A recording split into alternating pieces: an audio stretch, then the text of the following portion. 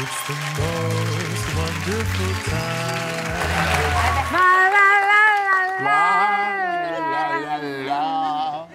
And the one thing we all want to gift our friends with is a great wine to top off our holiday cocktail parties and dinners. That is the truth. Now, here to help us pick the best wine for our holiday guest is the author of the complete wine course and actually Michael Gelman's guru, Kevin Zraly. That's right. Kevin, I have said this before.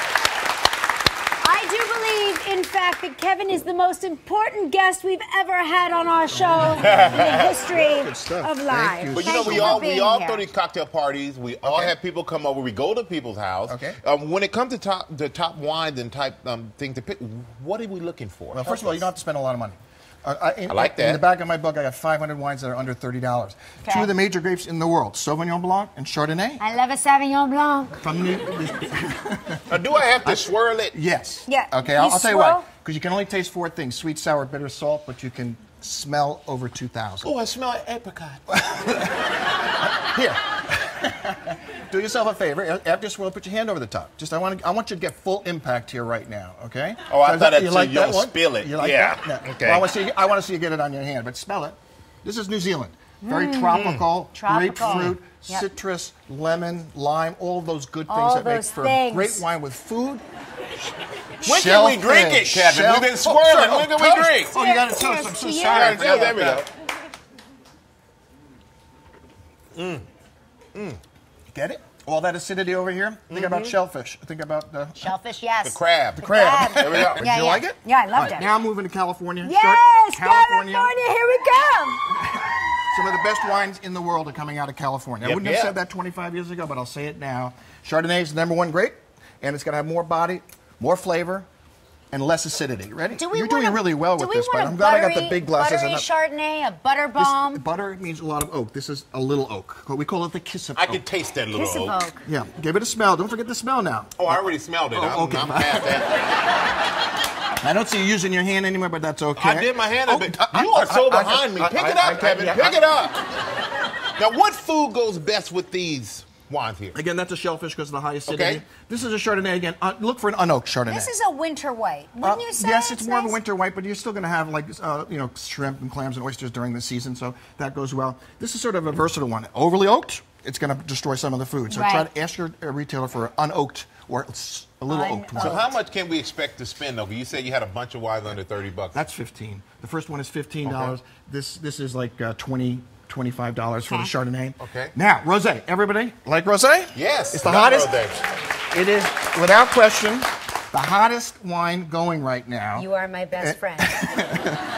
And my opinion, again, I love the New Zealand Sauvignon Blanc. I like the California Chardonnay. This is from Provence in France, which I think that makes the best stuff. And it's got the color. The color. The color's beautiful. You know, Christmassy. You're my favorite guest. Oh, thank you. This is a nice, light and easy. Very light. Do people only drink this in the summer, though? Can we drink it whenever we want? Absolutely. And what goes best with this? Everything. This is actually a great aperitif wine. Light, like when people it is light.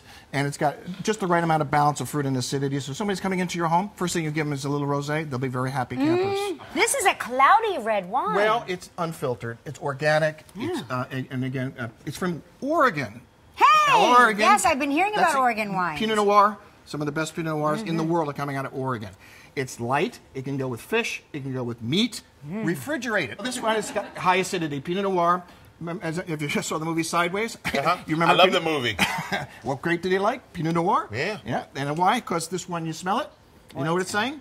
Drink me. Now we're going to find out. I'm cleaning my palate. Yes. Now we're going to find out what's the best bubbly out there, and what are your recommendations? I just want to say one thing. Yes, Did you read that article in the newspaper about the health benefits of champagne? It's lowering calories, it's good for your skin, it's good for your thought process. Whatever makes you feel good about drinking it, whatever it takes. And I will say this, I do have champagne or sparkling wine, because champagne is only made in France. So sparkling wine around the world. So, for example, what we have here today is a test. This is the Super Bowl of wine for you guys. I'm ready. And Prosecco. Prosecco is from Italy. Right. From the Veneto region. You're going to have one of those. Italian! I'm sorry. I could use you in my classes. I'm not going to tell you which is which right now because there's a blind tasting. But one of them is is from France, California. It's a sparkling wine from California, and with different price ranges here. And also one is a French champagne. I'm eyeballing it. No, I'm looking at the bubbles. Oh, okay. I'm not looking at the wine. Yeah, the bubbles are talking to her. Here we go, guys. Here we go. All right, here we go. And start with the left, okay? Start with the left. Yeah, and actually what you're looking for here is bubbles. There's billions, believe it or not, billions of bubbles in a bottle of champagne. Oh, wait, so there's one of each on each thing? Right, let me hand it to you. This is... I'll be honest with you, it tastes better blindfolded.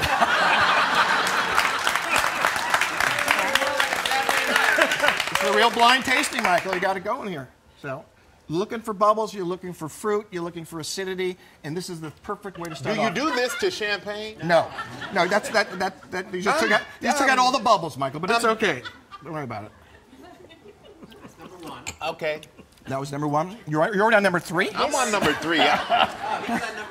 Kelly's already on number 3. Yeah. Michael's behind schedule right now. I'm going to say, okay. Taste them all and then decide. Yeah, because we don't want to put you on the spot here right now. Blind tasting, and also champagne and sparkling wine is the hardest thing to taste. Okay, I think I know. All right. I'm going to say, ready?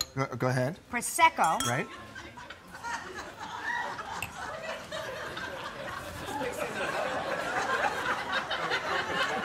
I don't know what's going on. They're doing a good job. You know what? I'm going to say this.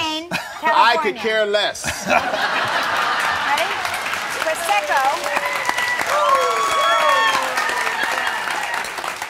Your favorite.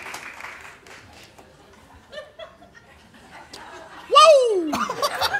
Prosecco, sparkling wine, champagne. Champagne? Okay. Ooh. Which number was that? I don't know. That was... Prosecco? Okay. And the last one, whatever it was. I said this was sparkling wine, I believe. All right, it's out of California, and it is a sparkling wine. 2 out of 3. 3 out of 3. You know what?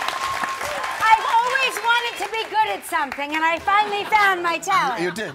It's working.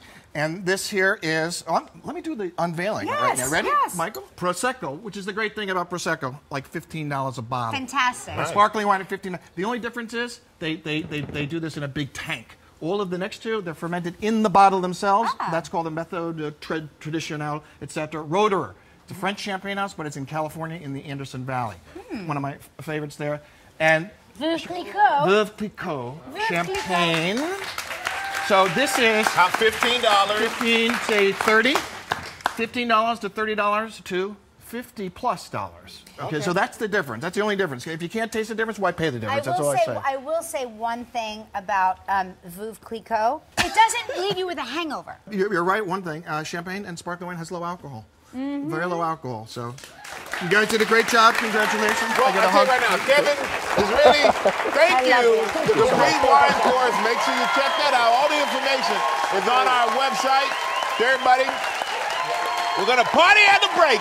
But when we come back, it's Disney on Ice. We're going to put this on ice. Thank you, Michael. Kevin, thank you, man. That was awesome. That was awesome, brother.